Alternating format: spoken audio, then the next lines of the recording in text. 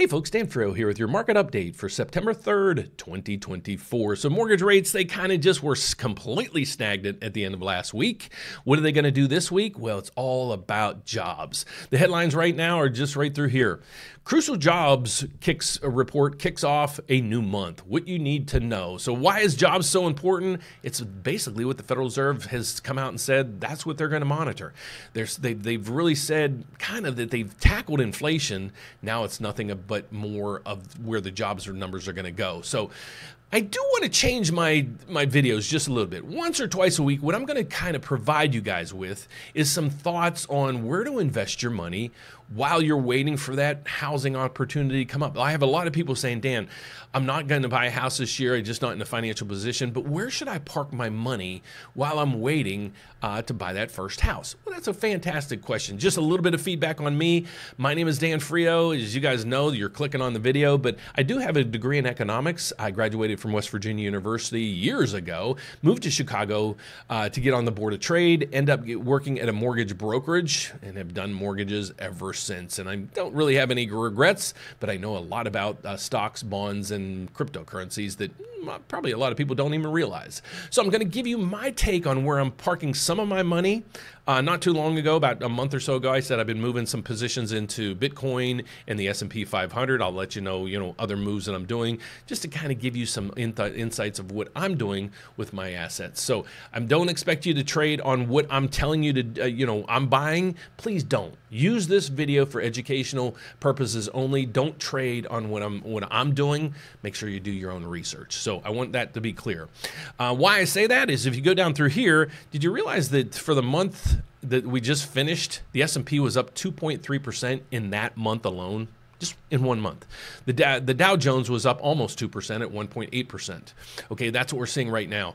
The August jobs report due out on Friday will headline the economic releases in the week ahead as investors look to see whether the signs of a slowing in the jobs report were overstated or an early warning of a broader slowdown. Now that's what we need to focus in on, because let's look at it this way.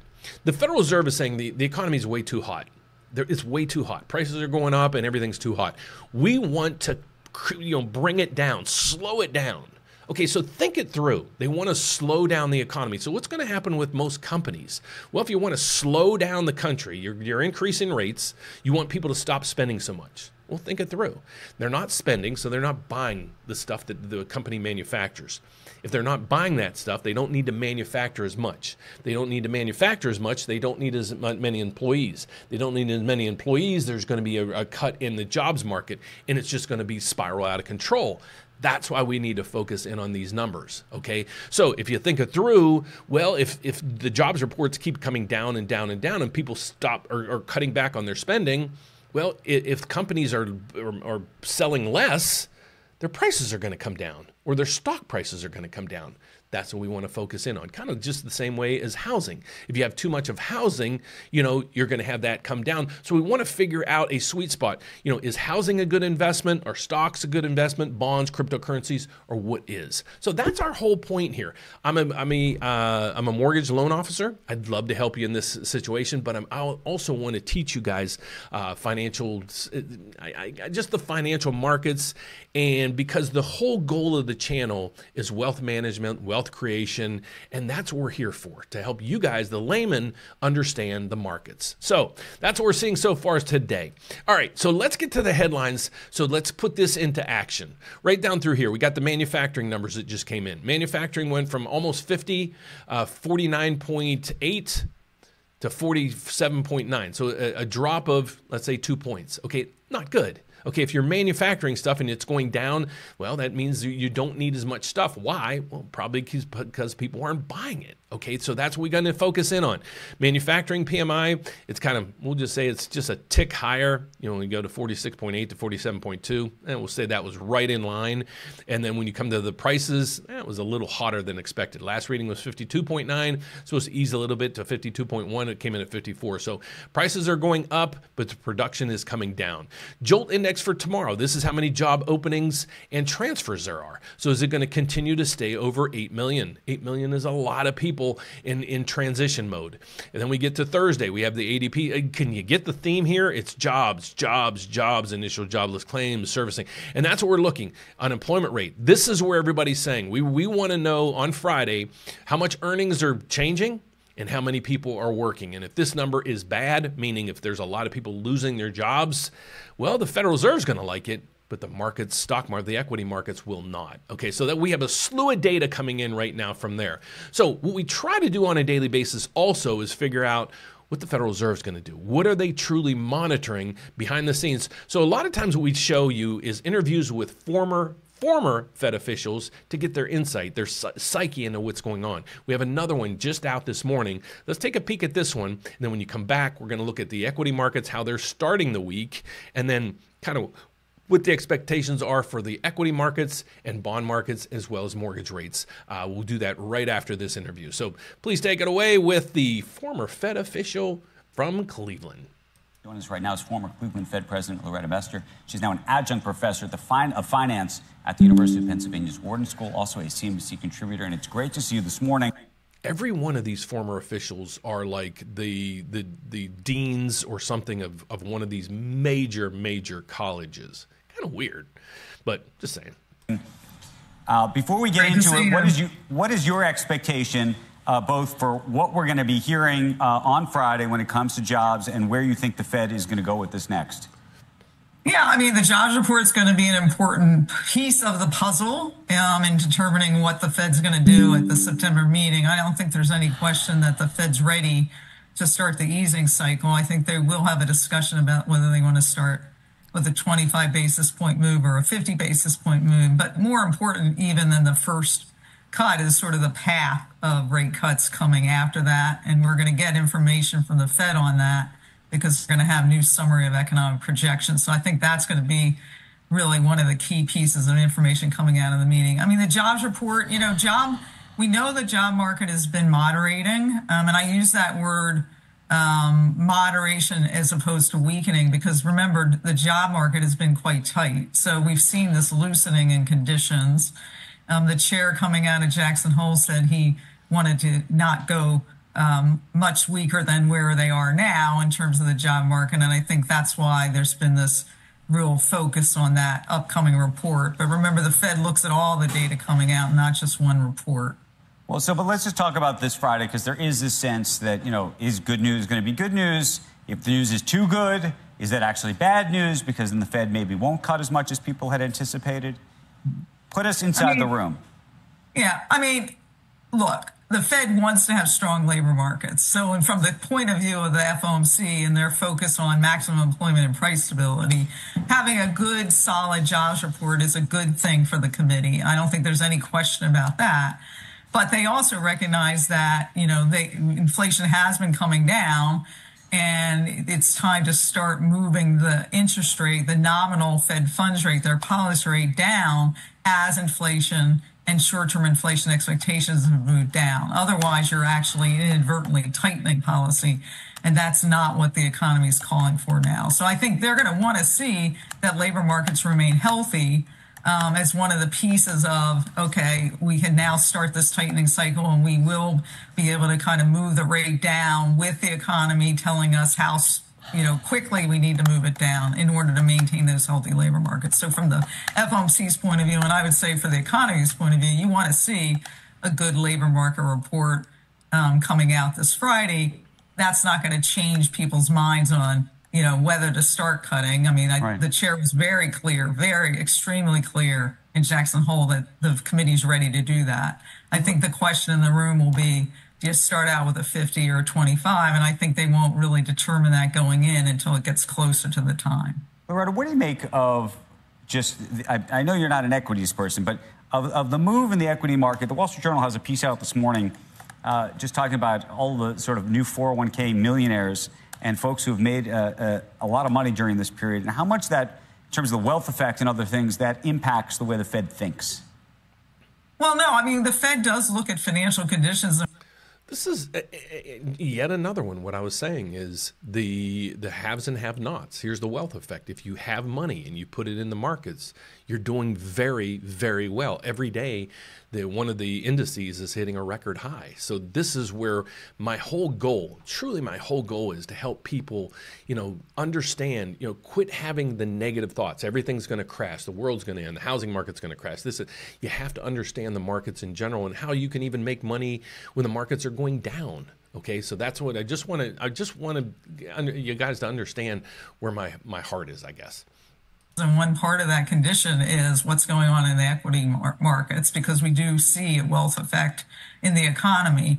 But again, it's one of the pieces of financial conditions that it looks at. It doesn't sort of focus only on what's going on with stock markets. It looks broadly defined. And financial conditions have been, tight over this whole cycle as the Fed has raised its policy rate at different times, up and down. Some of the indices are saying that, things are back to neutral in terms of those financial condition indices now. So that's one piece of the information the Fed looks at, certainly, but it's not a focus on sort of targeting the financial markets. It looks at it in terms of, are financial conditions too tight to support healthy labor markets and a return fully to 2% inflation? If, in fact, the Fed does lower rates, and I think, whether it's 25 basis points or 50 basis points, I imagine there's going to be finger pointing in the political world about what the Fed is doing, the independence of the Fed, if they're trying to encourage one candidate to win over the other. In this case, I could see someone like former President Trump suggesting that this is an effort to make to make the vice president the president. I know the Fed likes to say that doesn't weigh on anything, but do you think it even weighs the distinction between a 25 basis point cut and a 50 basis point cut? Yeah, honestly, I really don't think it does. I think they have to do what they always do, which is look at the economy, look at where it's going, look at its policy rate to see that it's, aligned with where the economy is going and the achievement of its dual mandate goals. Politics doesn't enter the room. They're going to look at this from the point of view of the economy. What is the economy telling us that the Fed needs to do with policy to get it aligned so that it can fully reach 2% inflation at the same time maintaining healthy labor markets? And there's going to be criticism on whatever they do. And they take that in stride and know that's going to be, what it is, but that's part of the environment. And they have to focus on, stick to the knitting. They have to focus on doing what they can do with their policy tools to achieve the dual mandate that Congress gave it. And that's what they're going to be focused on in that room. So that's what the report is. And so she even says they're going to cut.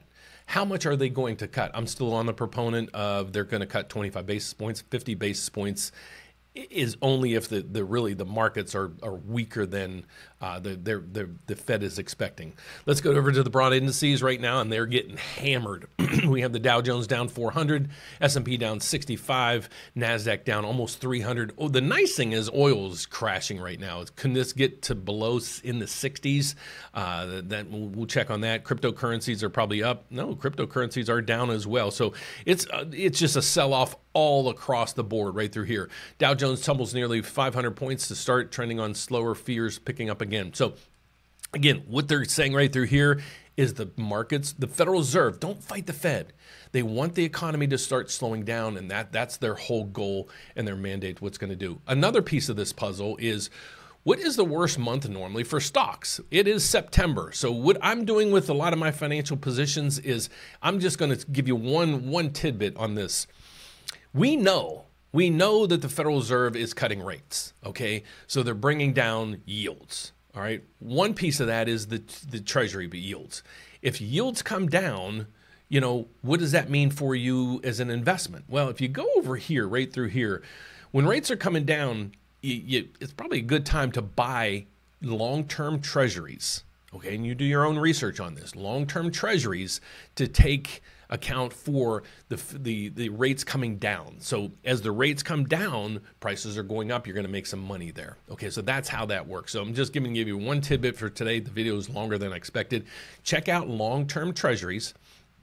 And there's different positions you can get in there. So that would be my one take right now. And then also, if you're not using any cryptocurrencies, I'm still a huge proponent of Bitcoin. Just gradually moving, I'll say some play money in there, maybe 10%, 5% of your portfolio, just to capture some of that appreciation, because I'm expecting that to have a nice little parabolic move here soon. So that's what we're seeing right through here. Next piece of the puzzle is the Federal Reserve. I don't know if you guys realize the Federal Reserve is meeting in 2 weeks. It's 15 days away. What are they going to do? So if we go to the CME FedWatch tool, it's telling us what's the probability they're going to change rates. If you go down through here, what you have to know is the current rate, the current federal funds rate is 5.25 to 5.5. Okay, so we go to the CME FedWatch tool to figure out where we're going to go from here, what the Federal Reserve is going to do at the next meeting. So at the next meeting on 9/18, there's a 65% chance that they're going to put the federal funds rate at 5 to 5.25. Well, currently it's at 5.25 to 5.5.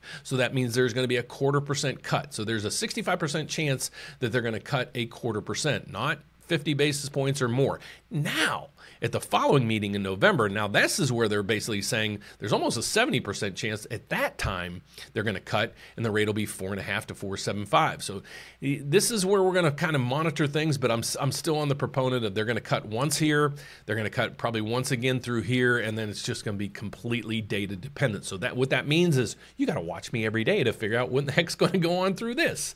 So last but not least, who am I? You remember at the beginning of the video, I'm like, okay, here's how you get this rate, and if you're this credit score and all this. But if you're not in this realm, what can you do? Well, my name is Dan Frio.